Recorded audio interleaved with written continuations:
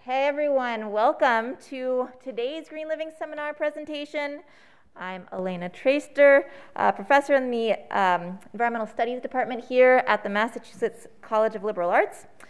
This semester's Green Living Seminar is organized around the theme Capitalism and the Environment. All of these presentations are free and open to the public.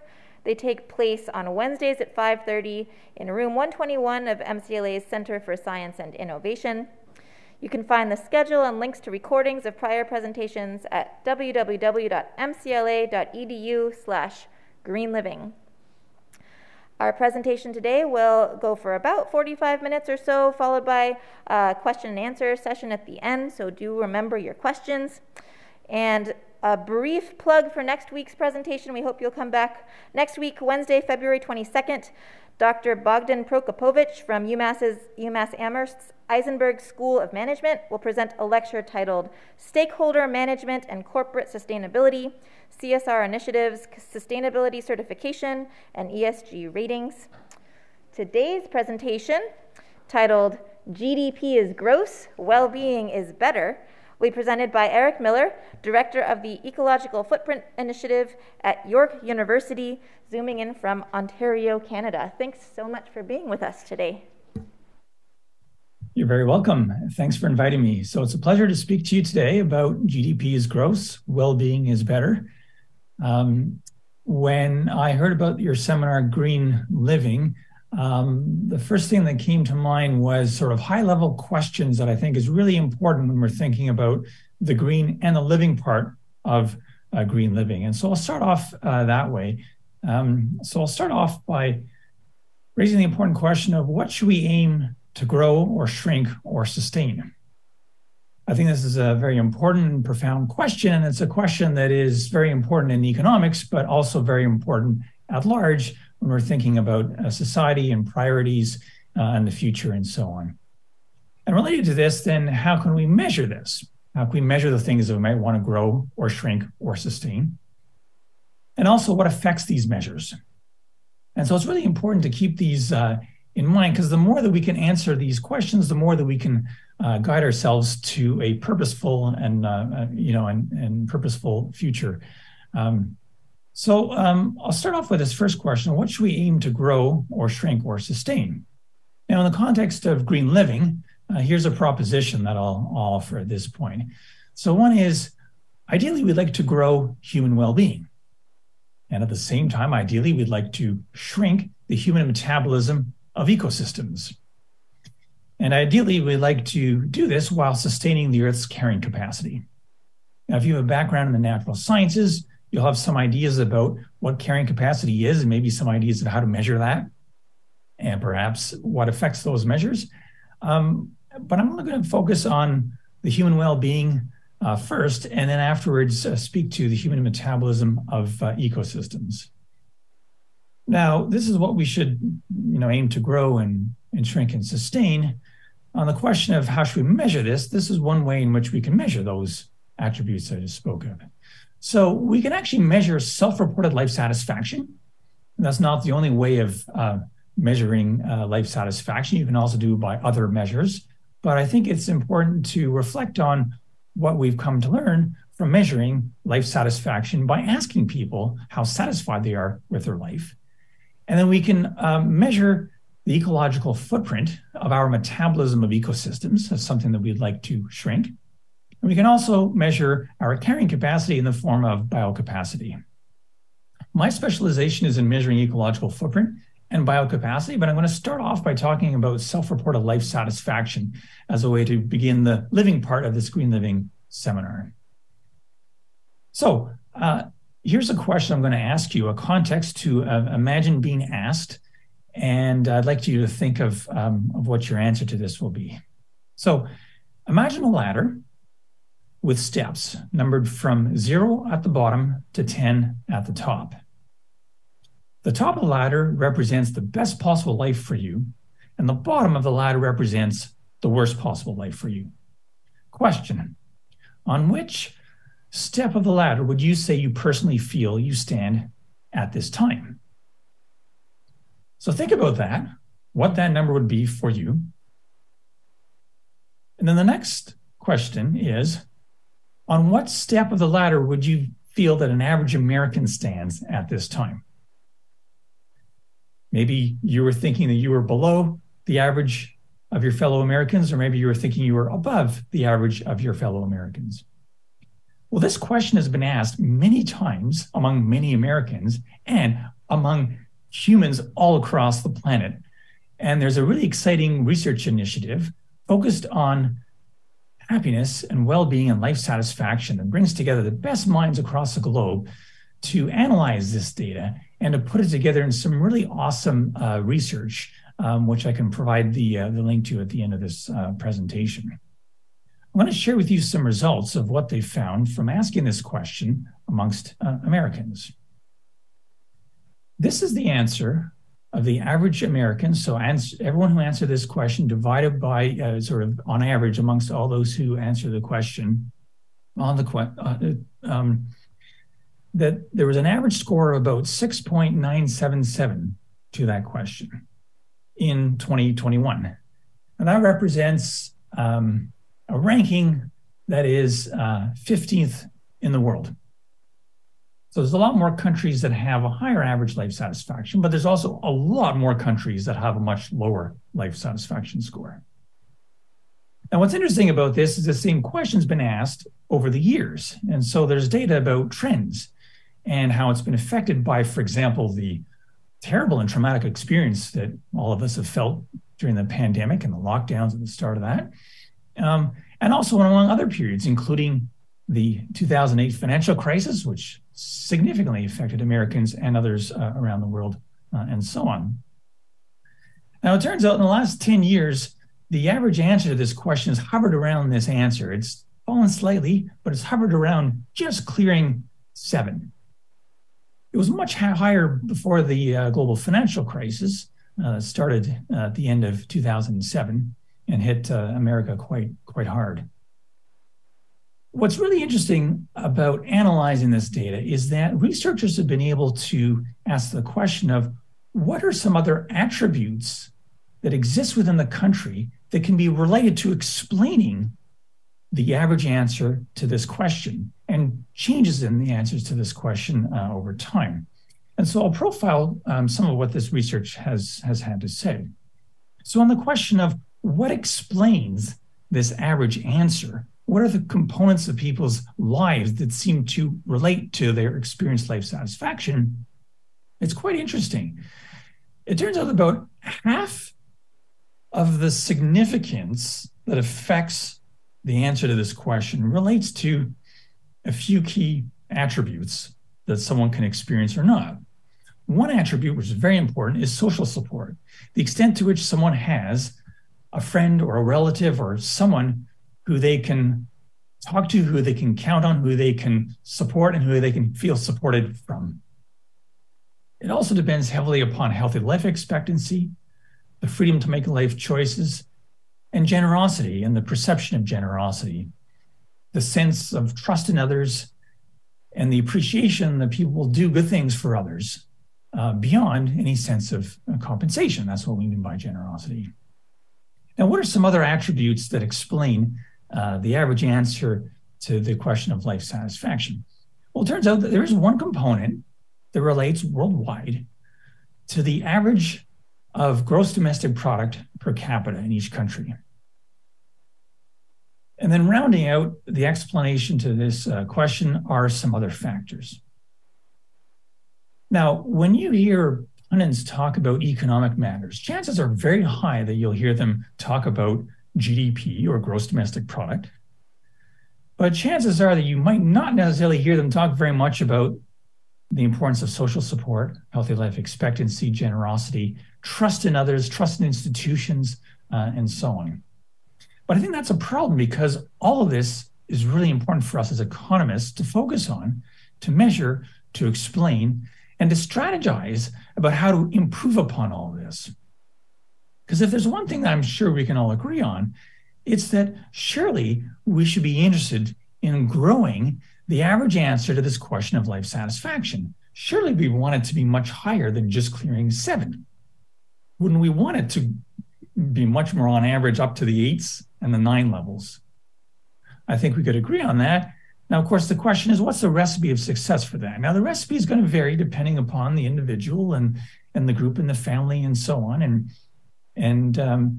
But at the same time, we can, through the research that's been done in this area, understand the extent, as I said, to which these various components have an effect on the average answer to these things. Now, when it comes to gross domestic product per capita, that explains about 22% or so of the answer to this question in America, and about a similar level to the answer to the same question in Canada and to other rich countries in the world. Now, what's wild is that America has a very high level of gross domestic product per capita, very high, and it's grown quite a bit over time. And so this is the next thing I'd like to explain a bit more, because I think it's important to realize what it captures and what it doesn't capture, and the extent to which it's rather limited in explaining our sense of life satisfaction, and rather limited to guiding us towards the future about how to improve upon our life satisfaction. So GDP is gross domestic product. You've probably heard about this. It's talked about quite a lot amongst pundits that talk about economic matters. And so what gross domestic product is it's a measure within a period of time of how much production took place for which someone was paid for the production, and for which that was produced in the country that's being measured. So in this case, the United States of America. And it's the aggregate of all that within that time period. Now, there's a couple of key points to note within all of this. So one is that very often the statistic is predicted or is indicated on a per capita basis, which is where you take the total of GDP and you divide it by the population. So in the case of the United States, the GDP of about $23 trillion in 2022, more or less. If you divide that by the population in America, you can end up with a per capita value of GDP.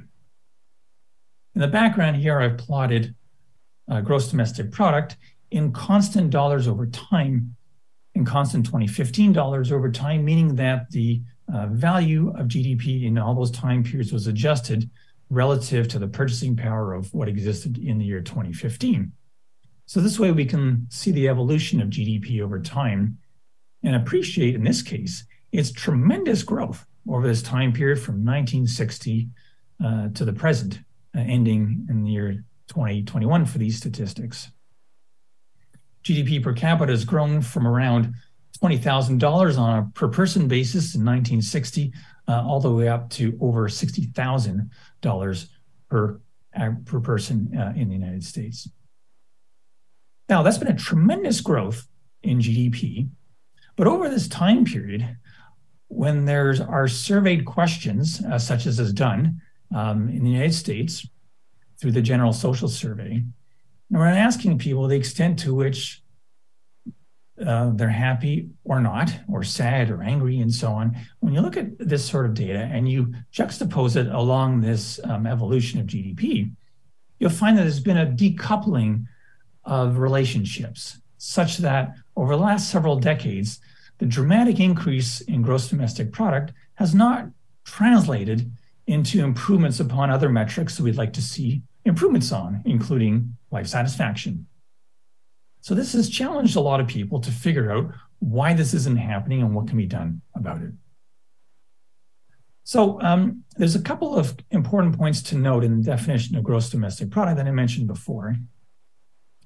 One is that it just sums up the value of everything that was produced in the country within a certain time period. Now, it's probably apparent to you that not all the stuff that's produced is necessarily equally valuable and useful to us, number one.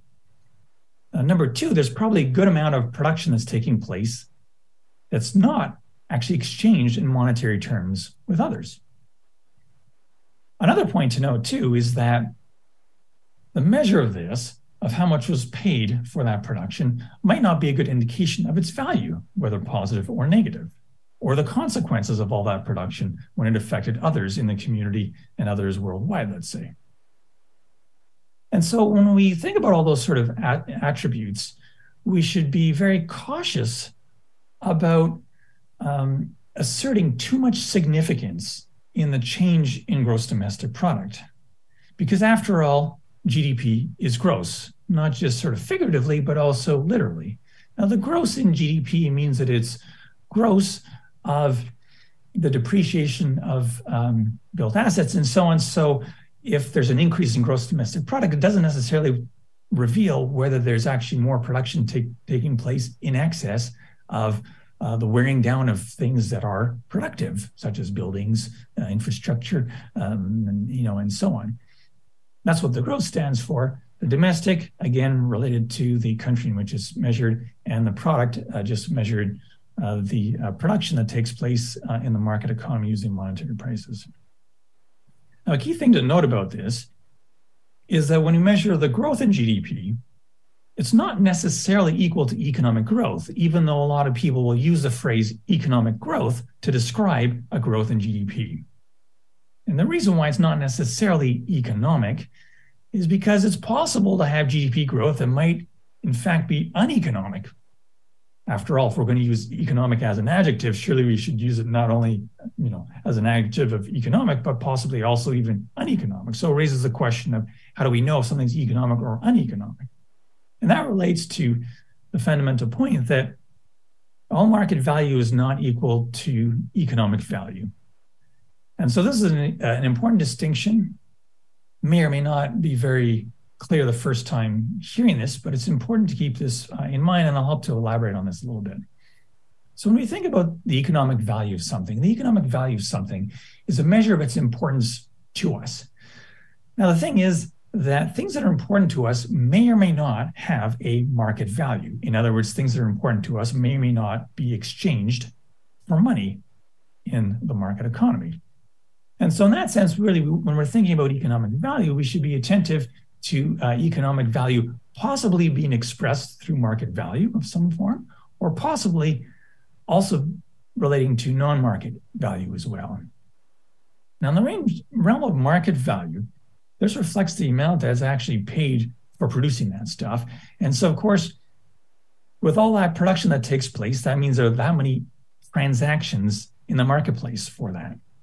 Now, if we take the total amount of all those transactions divided by the number of people, you end up with GDP per capita. But of course, it's not revealing the extent to which the distribution might not have been fairly egalitarian. It might be that a lot of the income earned from all that production is earned from people, a concentrated amount of people, and not being well distributed across the society, across the marketplace.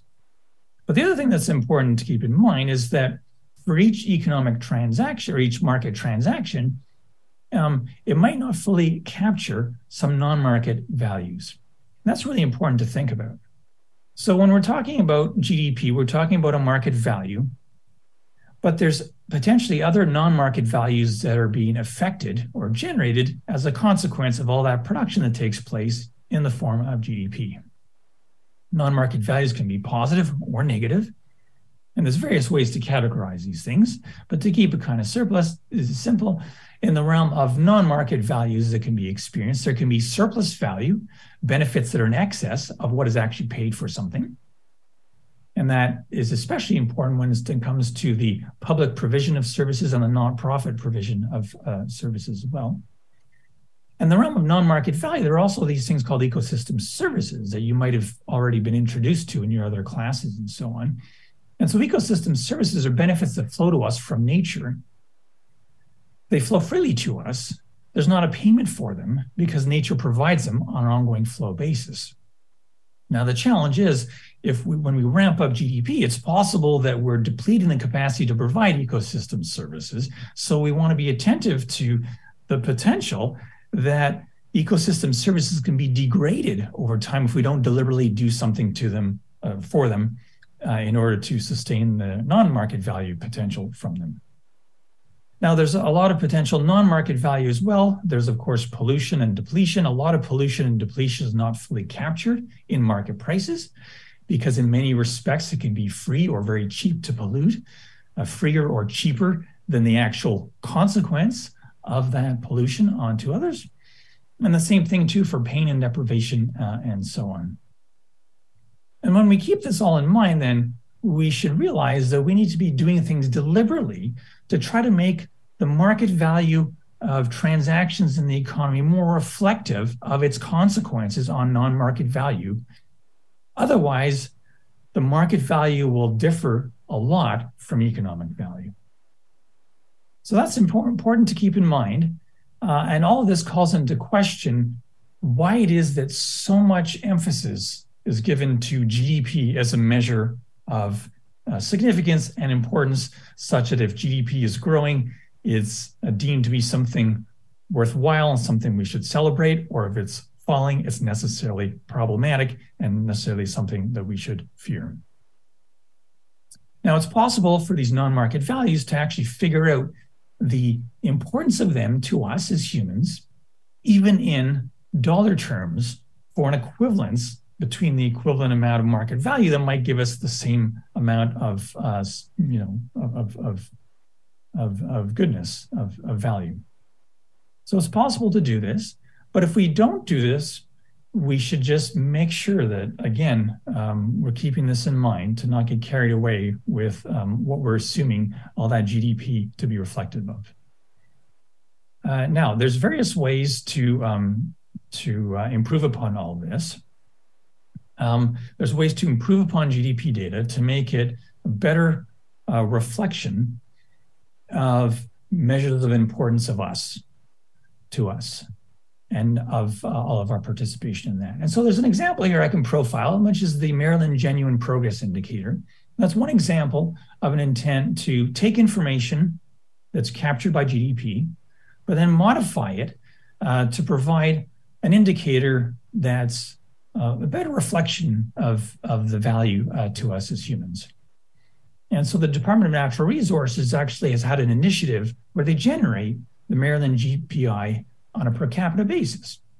Now, this is useful information because what the GPI does is it starts off with GDP and then it adds into the calculation the beneficial, let's say, production that takes place outside the market economy, but is still valuable to us.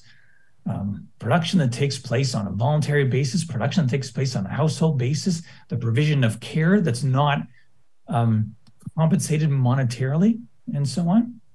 So it adds that in, and then also subtracts from GDP some of the elements of GDP that it considers as regrettables, things that we'd rather not have had taking place in the form of production. And so that's one way to make this measure more reflective of importance to us as humans. And so there's other initiatives around the world and some other initiatives like this on a GPI across America that you should take an interest in and support, and perhaps you can play a role in generating these statistics to provide us with much more meaningful information about trends and so on. Now, another option is to use a better and broader dashboard of indicators. This is another solution that has been explored around the world. I just profiled the United Kingdom and its Office for National Statistics. It generates all kinds of measures related to well-being, and it provides them on a sort of a dashboard basis, such that there's a whole bunch of measures that all speak to different attributes of well-being, different attributes of value to us, without necessarily trying to distill them all down into one measure, such as GDP or GPI in the case of that Maryland instance. So this is another approach that can be done, again, providing us with much more useful information. And the components of this information is really important to us, of course, from the perspective of life satisfaction, again, because so many of those other components beyond GDP are actually explaining the majority of the answers to the question of life satisfaction. Within all that, it's important to note, though, that distribution matters and distribution can be measured. And this is really important to keep in mind because even, for example, as I said before, the measure of GDP per capita is just taking the total GDP divided by the total population, but it's not reflecting on how many people were involved in producing that or how many people were involved in obtaining the income for all that production. And And so there's various ways that we can measure distribution, and we can measure the distribution of all sorts of things. It turns out that there's a lot more information about the distribution of income than there is about the distribution of wealth or the distribution of a lot of other important aspects of, of value to us and so on. And that's because there's a lot more information about income. Because, of course, income, there's a lot of information derived from income tax statistics. Income tax is filled out by a massive proportion of the population in America and around the world in other rich countries like America. And so that's why when you're looking for the distribution of stuff, you end up finding a lot of information about the distribution of income, even though you probably would want to find distribution about, let's say, wealth, about opportunities, the distribution of things like green spaces and neighborhoods, all sorts of things. But it's only more recently, with the advent of more powerful computing technologies and so on, that a lot of organizations are providing their data in ways that can be disaggregated. So in other words, looking at the results on a much more fine-tuned basis, on the basis of segments of the population or neighborhoods and so on. Anyways, all this though to say again, distribution matters when you're thinking about these other measures of importance. Here's an example then of the Gini index of household income in the United States. And so this is something you can get from the United States Census Bureau going back to the 1960s to the present. So the Gini index is one way of measuring the distribution of things. And what that does is it looks at the distribution, in this case, of income. If you arrange income recipients from the lowest to the highest, and you plot that graph of the distribution of that, you can measure the extent to which the distribution varies from a distribution that would have everyone getting the same amount. If everyone had the same amount of whatever the thing is that you're measuring using the Gini index, you'd have a Gini index value of 0. If there was an extreme amount of inequity, such that one person had all the stuff that is being measured and all the rest of the group had none, then you'd have a value of 1. And so this Gini index can be used to measure the evolution of distribution over time. Now, this is a plot of the Gini index of household income in the United States, which unfortunately has grown over time. Even though the GDP per capita has grown tremendously, so has the dispersion in the distribution of income. And so there's a smaller component of society that's gaining a larger share of a growing amount of income. So not surprisingly, then the consequence is quite a variation in the distribution of income coming out of this. Now, there's a few things that are worrying from the living part of the green living expression, and that is that we as humans, we're attentive to the distribution of things. And so on things like life satisfaction, the extent to which we perceive there to be fairness in the distribution of things, and that relates to, generally speaking, a higher sense of justice and a higher sense of satisfaction for the self, for the household, and for others in society. Now, the other thing, too, with all this is that the distribution of things like income can also affect other things in the green realm and also in the health realm, for example. Here's some data. This is Canadian data, but I imagine it'd be quite similar in America as well. This is age-standardized mortality rates for various ailments like HIV/AIDS, diabetes, COPD, and suicide, looking at the mortality rates for each of these, with the mortality rates being much higher for those at the lower end of the income distribution. So the extent to which the income distribution is becoming more skewed can also mean that the consequences of these ailments can become even worse, even with higher mortality rates related to the distribution of that. And one other thing, too, in the realm of inequality that's of interest and sort of possibly a concern as well, is the extent to which inequalities can be transmitted over time through generations. And so there's been some really interesting work looking at the intergenerational earnings elasticity, the extent to which your income is a function of your parents' income or not.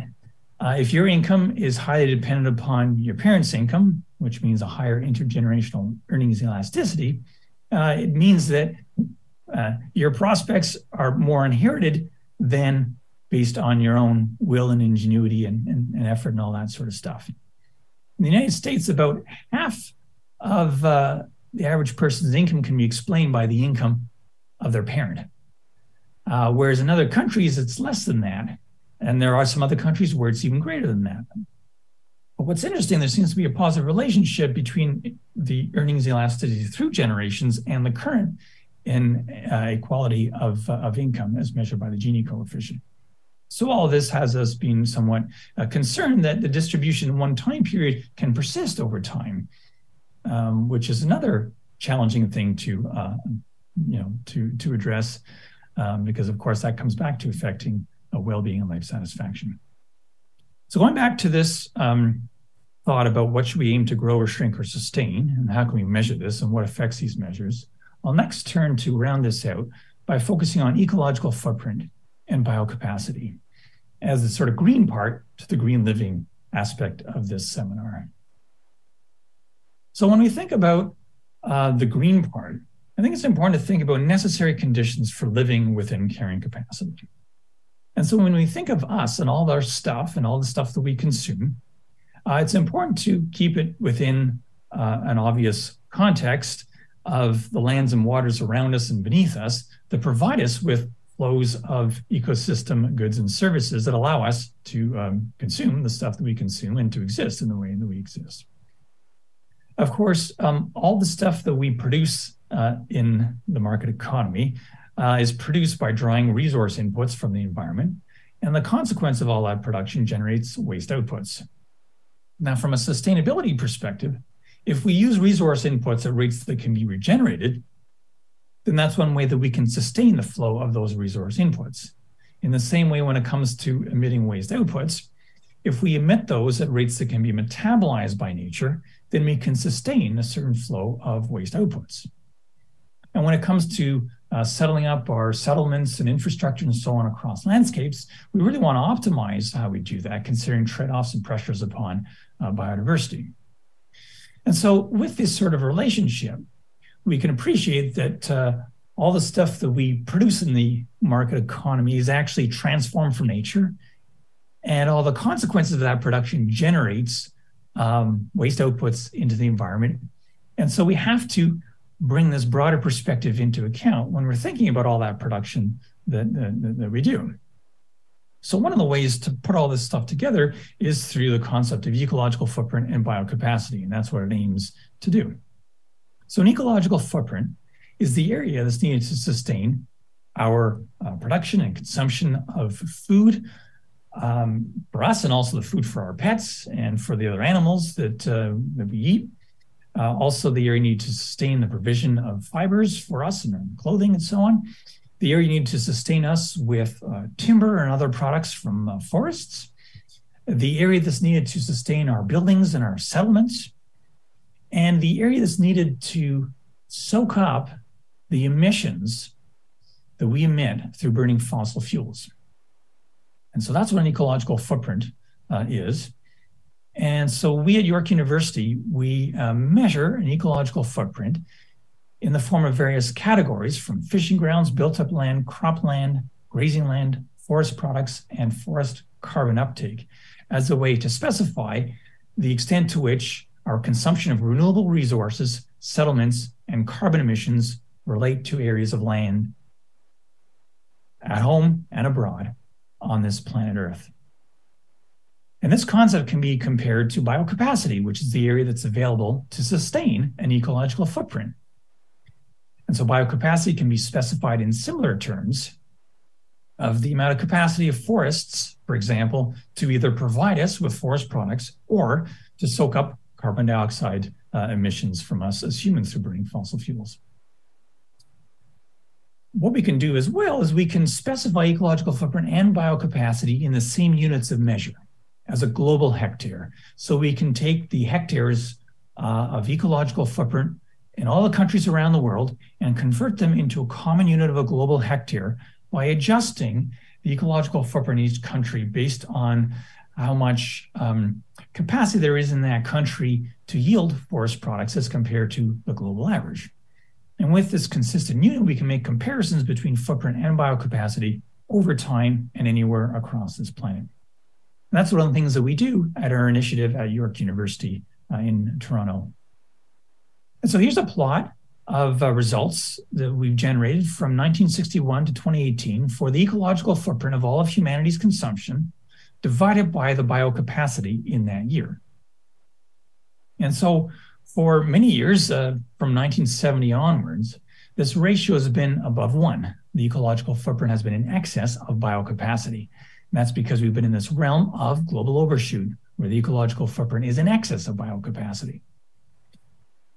That challenges us to figure out ways to reduce our ecological footprint so that we can sustain our consumption of food and fibers and forest products and sustain our buildings, occupying lands and so on, and sustain our emissions of carbon dioxide to the level that can be sustained by the planet. Now, obviously, we're in excess, and that relates to, of course, accumulation in large part to the greenhouse gas emissions in our environment. It also relates to the extent that we've been depleting fisheries. We've been, in many cases, in many places of the world, overrunning the soil's capacity to regenerate in the provision of food and so on. And so this presents to us a significant challenge into the future, but also provides us with very valuable information that's not apparent otherwise from the usual economic statistics. And so looking at this into the future, if we think out to the year 2050, 2050 is a year when the world has set itself up for a very ambitious target of achieving net zero emissions. Now, to go from where we are today to the potential for net zero emissions by 2050 means that in 2050, all the greenhouse gas emissions that we as humans would emit by burning however many fossil fuels we'd be burning in 2050 would be fully within the realm of the planet to soak up in that time period. Now, obviously, right now, we're not there, but this is the sort of the challenge for us in the future is to get our ecological footprint down, to shrink it to within the realm of biocapacity by that time period. Now, you can see along the timeline, there have been periods when the ecological footprint globally has reduced, and those have coincided with significant reductions in GDP historically through significant global recessions, such as the global financial crisis, such as the US savings and loans crisis, which also affected other countries in the world, such as the oil crisis back in the 70s, and so on. Now, thinking about all of this, it's no doubt challenging, but the good thing with having this information is that we can use this information to answer that important question of what affects these measures. What things can we do to reduce our ecological footprint? And by how much would the ecological footprint be reduced if we do those? And so that's where it's really exciting. We work in partnership with the Global Footprint Network that have devised all kinds of sort of solutions and have also identified how much each of those would contribute to the reduction in ecological footprint to within the realm of biocapacity. If you're interested, here's a snapshot in 2018 of the ecological footprint of production of all activities that took place in America in that year. And that's compared to the capacity of lands and waters within just the United States to provide that over time.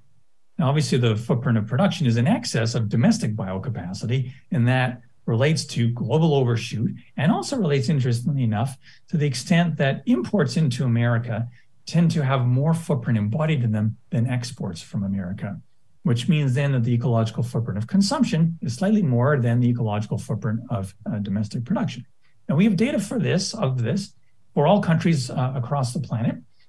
And this is really helpful to us, helping us understand and helping us help countries understand the extent to which their trade relationships relate to ecological footprint, the extent to which trade relationships relate to the use of biocapacity for domestic use or for the use of others across the planet, and also can help us understand the potential for improving upon ecological footprint or reducing that in all countries over time, related to the different components and different possibilities there are in all countries. We partner with the Global Footprint Network, as I mentioned just before, and they've got awesome metrics where They've devised 100 possible solutions of ways to reduce ecological footprint to get us to that realm of being within the Earth's carrying capacity in the form of biocapacity. And there's, for each one of these solutions, they've figured out how many, like the extent of how much of that overshoot can be reduced based on these solutions. So very powerful, again, returning to those important three questions at the outset of thinking about what should we aim to grow or shrink or sustain when we're talking about green living. How can we measure this? And what affects these measures? And so by having answers to those questions, it provides us with a full set of very powerful information to help us, inform our pathways into the future. So with all of this, I'll just wrap this up by reflecting that when we're talking about green living, I think, and I should hope, that green living has something to do with sustainability, and that has something to do with the stewardship of human-built and natural assets. And when we're talking about green living, we should also be thinking about efficiency, the extent to which we can get the most from using the least, very important economically. And we should also be thinking about distribution, especially on the living part of green living. When we're talking about distribution, we're talking about the means, the chances, and the outcomes. And so when we think about all these together, we think about sustainability, efficiency, and distribution, it's important to reflect that we could possibly have sustainable outcomes that may or may not be efficient or may not be distributively just. And so it's important to think about analyzing possibilities in the future according to how they score with regards to sustainability, efficiency, and distribution. Because success in one doesn't necessarily mean we necessarily have successes in other realms, but by at least being mindful of these and by measuring them, using important measures and figuring out how we can affect those measures, then we can, I believe, aim for the best of green living on this planet that we share with so many others over time. And so that's what I wanted to share in this realm. And I'll just say that there's various brands of economics that are available. And perhaps you've done some economic courses yourself. Perhaps you've taken an economics course that is, the economics of such and such. You might have even had like a microeconomics course, a macroeconomics course, etc. There's various ways to categorize economics based on the scope of what they focus on. And the other way of categorizing economics is also the approach that they take to addressing economic questions and the various tools and techniques they use to answer economic questions. And I'm part of, I'm part of, I guess, a broader family who call themselves ecological economists. We do ecological economics, and ecological economics is interested in those aspects of sustainability, efficiency, and just distribution. And so when we're thinking about what should we aim to grow or shrink or sustain, and how can we measure this, and then what affects these measures, we're thinking about measures in those three dimensions of sustainability, equity, and distribution. So I invite you to check out Ecological Economics. It aims to be interdisciplinary. It aims to be accessible. There's a very vibrant United States Society of Ecological Economics, or UC is the acronym, that you can check out. There's also the equivalent society in other countries, such as in my own country of Canada, the Canadian Society for Ecological Economics. And among the ecological economists that are doing really important work, the work that really excites me in this realm of ecological footprint and biocapacity helps others to sort of round out their thinking about how to guide society towards a just transition towards an economy that is more rewarding for so many more people and also within the realm of carrying capacity. And I'll just finish off with this, which is that a colleague of mine, Professor Peter Victor at York University, has written a book called Managing Without Growth. And there's two editions of this. There was a new second edition issued just a year ago. And this is all about managing without GDP growth, about looking at how to design an economy that is less oriented toward GDP growth and more oriented towards growing those things that we want more of, like life satisfaction and human well-being, and shrinking those things that we want less of, like ecological footprint, like our metabolism of the ecosystems and our emission of greenhouse gases into the atmosphere. And very importantly, his work profiles these sort of computer models that he's built that helps us to understand what affects those various measures. And when we put them all together in a simulation model, to understand how to achieve success in all of those realms. So that's my presentation. I hope this made sense. I hope it's accessible. I hope it gets you excited about ecological economics. I hope it gives you some other thoughts about green living and how I interpret green living as an ecological economist. And so I'm really keen now to hear your questions or comments you might have on this presentation. Thanks so much. And so I do invite questions. We've got one already. Go ahead. Oh, yeah. I was just wondering if he's doing anything in Toronto, or if they're doing anything in Toronto to create more sustainable economic policies. And if, like Canada, just broadly, if there's a push in Parliament to actually kind of, I guess, strive for the ecological economic model. Yeah, great. So the question is what the status in Ontario or in Canada as a whole? Is there any movement towards incorporating more of these ecological economic approaches in policy? Is there much movement in Canada to incorporating more ecological economic approaches into policy? Well, there is some. I think there's just there's a potential for so much more. And so that's why we in the community of ecological economics are very engaged in doing policy work. If I could just speak to a little bit of ecological footprint and biocapacity, there's a couple of really cool things that we're doing now. So one is that we have this data at the national level, but in the province of Ontario, the equivalent of a state, in Ontario where I live, the provincial government was interested in provincial level accounts of ecological footprint and biocapacity. Because as you can appreciate, just like in America, there's a lot of diversity across the country with regards to how things are produced, including how electricity is generated, for example. There's different emissions coefficients, et cetera. And there's also different policies at the level of the state or the province as well. There's federal ones, but there's also provincial ones. So we've generated accounts at a provincial level that has been very informative to the province as it tries to figure out ways to report on human impacts on biodiversity. And also as the Ministry of Natural Resources and some other departments try to better understand the values provided in conservation as compared to the values of harvests and consumption of resources, forest resources, and so on. And then one of the things that's happened since then is that there's a lot of organizations who are interested in even downscaling the data down to the level of a municipality or a rural area to better understand the natural assets within that part of the province and the ways in which the town or the county can do things to optimize that value at the same time of also enhancing the well-being of the people who live there.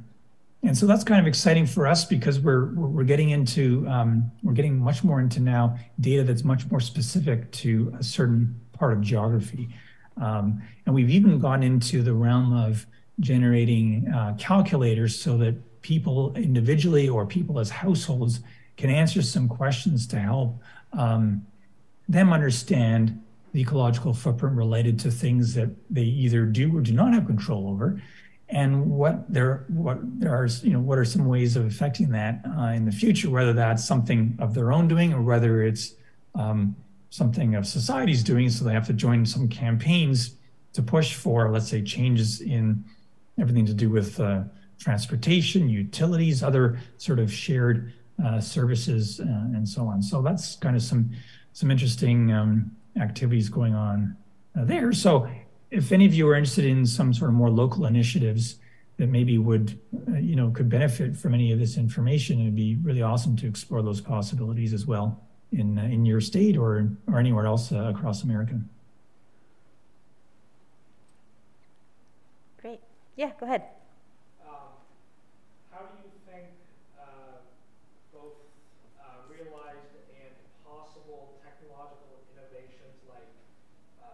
carbon sequestration and fusion power might alter the trajectory of ecological economics? How do you think the realized and possible technological innovations such as carbon sequestration and nuclear fusion might influence the future of ecological economics? Yeah, well, a few thoughts on that. So one is that in ecological economics, we're kind of interested slightly in the reverse direction of causality, which is like, how can we make it so that carbon sequestration, fusion, and so on, the technologies that you spoke about, how can we make it so that those technologies, that there's going to be greater adoption of those kind of technologies? How can we accelerate the innovations in those realms compared to the baseline? And a really important way to accelerate the innovation of a lot of technologies to reduce the total amount of carbon emissions, and then on an interim basis, even reduce the amount of emissions per unit of output, is through either carbon capping or carbon pricing. And the two of them are somewhat related. And so people will talk generally about carbon pricing, which is either directly saying for each unit of carbon that's emitted, here's a price that's to be paid. And you can make it so that the price that's paid relates to, for example, the social cost of carbon, or the amount of damages inflicted upon all of humanity from each additional unit of emissions. So that's one way to do it. The other way to do it is through a cap and trade program, kind of like what has been done in America historically on emissions of sulfur dioxide, to cap the total amount of emissions, and then allow the emitters to figure out amongst themselves the distribution of those reductions over time through a system that requires people to hold a sort of a share of the total cap. And if you reduce the total cap over time, that's the way that you can reduce total emissions. And then that effectively prices carbon, but it's an indirect way because you're setting the quantity to affect the price rather than the other way around, which is you're setting a price to affect the quantity of emissions. So that's the thing that I think excites a lot of ecological economists, not only in Canada, but around the world. And what's interesting is that now about a quarter of all the emissions across the planet in this year will be subject to some kind of a carbon pricing system, whether that's the explicit price-based approach or the quantity-based approach of emissions trading kind of system. It's taken a while to get up to a quarter, but it's really ramped up in the last 5 years or so. Now, there's still a lot more of emissions that aren't captured yet, but things are in the works. But I think it's when more and more of emissions are within some kind of a pricing system, that's when you'll have much more, a greater acceleration on all those technologies. Great. So I have a question. Not in the camera, but you can hear me. So I'm curious, we sort of got a quick look at some of the suggested solutions from the Global Footprint Network. Did you have any personal favorites, any particular solutions that you think are really promising for reducing our global ecological footprint? Well, there's a lot of exciting solutions. I guess it depends on the circumstances of the person, the household, and where they are in the world. One thing certainly in Canada is that because it's a very cold country, more or less, I mean, that a lot of emissions and a lot of ecological footprint relate to the space that we occupy for, the space that we live in, the space that we work in, the space that we learn in our universities and so on. And there's tremendous ways to reduce the ecological footprint associated with the living space, the working space, and the studying space. So many to speak about. Part of it relates to the fuels that are used to heat and cool those areas. Part of it relates to even the efficiency by which we use space. In my own university, for example, the efficiency by which we use classrooms, office space, and so on. And I've done some detailed work I didn't show here, but in my home university, at York University, I've assessed the emissions related to its scope 1, 2, and 3 consumption. That includes the use of space. It also includes commuting to the campus and so on. And then we've also generated ecological footprint results related to those emissions as well. And there's some, I think in that realm, there's a lot of what I would call low-hanging fruit of things that can be done somewhat readily without anything too, dramatic in the form of a change to yield great emissions payoffs, to yield great reductions in ecological footprint, again, associated with how we use space and also how the fuels and so on that are used in that, the energy for heating and cooling out of the space. Secondly, of course, in transportation, there's a huge amount of potential there. I'm sure many of you are aware of just the potential and what savings you can get. But it's really interesting at this point, too, now that we've experienced a lot more use of virtual platforms, such as the one that we're engaging on now, versus in person and so on.